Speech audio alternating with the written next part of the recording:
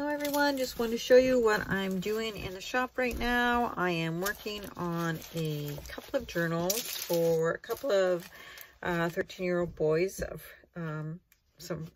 one friend's grandson and another friend's son, and trying to think of what might attract a 13-year-old boy.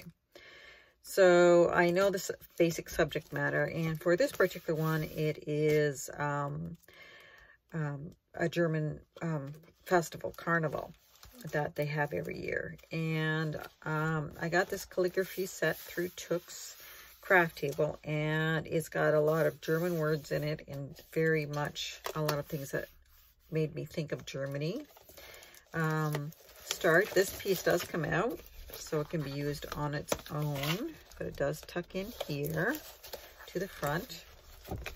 And it opens. You've got a pocket here. This opens, and then this opens again, and you get another pocket here, and this opens.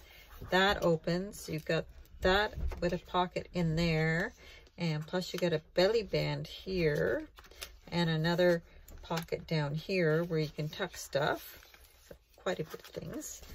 This will also open, flip open, and you can tuck stuff there. This has a pocket going down here, and there's a little window, so you'll be able to see the card eventually that goes in there.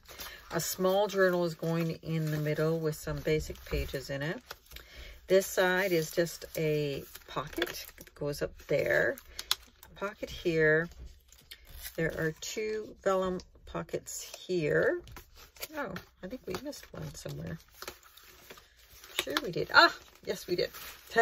This pocket is one that I made with his initials, so it's completely see-through there. I knew I was losing it.